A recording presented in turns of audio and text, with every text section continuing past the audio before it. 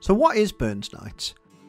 People from Scotland and many others celebrate the life of Robert Burns every year. Burns Night takes place on his birthday, the 25th of January. People celebrate by having a Burns supper. The first suppers were arranged by Robert's friends in the 18th century. So who is Robert Burns? And why do we celebrate him? Robert Burns was a Scottish poet. He lived from the 25th of January 1759 to the 21st of July 1796, and he is known by many as the national poet of Scotland. His work is very well known and celebrated worldwide. He wrote his works in both the Scots language and Standard English.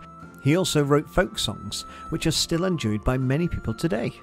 Robert Burns is such an iconic figure in modern Scottish culture that he was voted the greatest Scot by the Scottish public and regard him as a national treasure. He had 12 children altogether, resulting in 600 living descendants today. He died at the age of 37 due to his failing health and ongoing heart condition.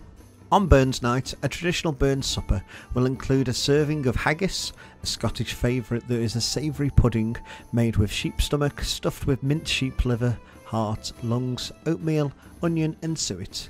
Scotch whisky will also be served. The night will often include readings of some of his most famous poems. So how are you celebrating Burns Night this year? Let us know in the comments below.